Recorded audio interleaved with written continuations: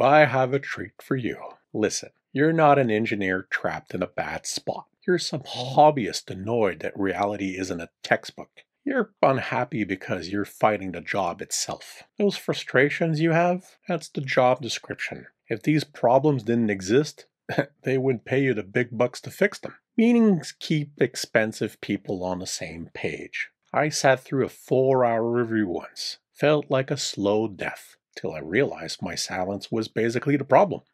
The project was failing apart because I stayed quiet. Speak up about the technical side in the room. Stop fixing the mess in the code later. Technical debt isn't a sin. It's a mortgage. You take it on to get the house now, instead of waiting some 20 years. Use debt to move fast. Just pay off the high interest parts before they bury the team. If a product doesn't change, nobody's using it. A pivot is just feedback.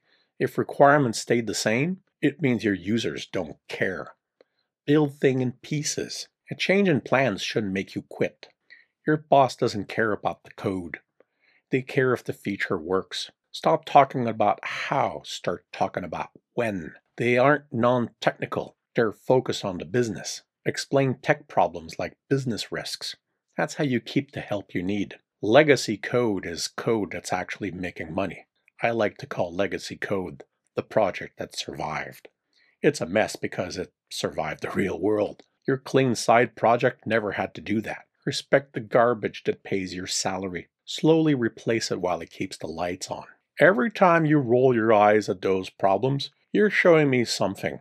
You're not ready for a seat at the big table. Burnout isn't about working too hard. It's about working on things that don't matter. You're tired because you're shipping stuff nobody uses or cares about. Ask to see the data on your work. Make your effort feel like it's worth something. You hate giving estimates because you think they're promises. They're bets.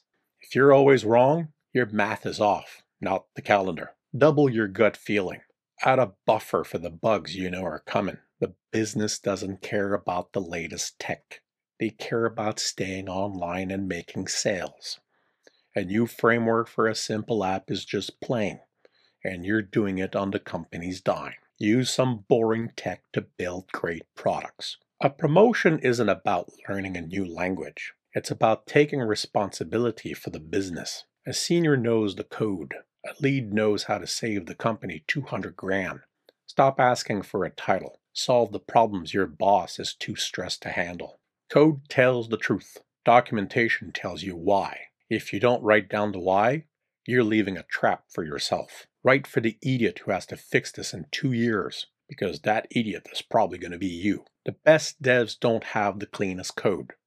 They turn ideas into money with the least amount of friction. Stop being a coder. Start being a problem solver. Code is just an expensive tool. Use it as a last resort. If you want more of this, check the link tree in the description. Go back to work. Stop acting like the world owes you a perfect setup. It doesn't. That's why you're stuck.